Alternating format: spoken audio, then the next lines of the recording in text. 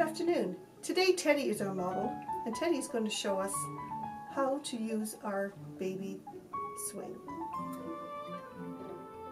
First off, have a spotter close by.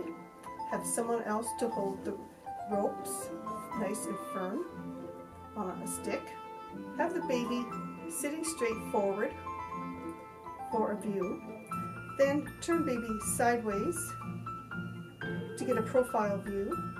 Have baby turn a little with a foot over the front to get a 2/3 view. And then to make things interesting, turn the swing vertically that's resting on the stool.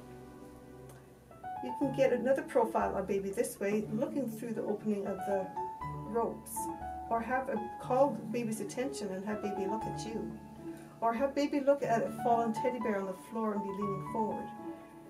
Just make sure you have a steady stool to sit the baby on, and afterwards with Photoshop it's just easy to erase out the stool on the bottom below the baby. Thank you, and enjoy our swing.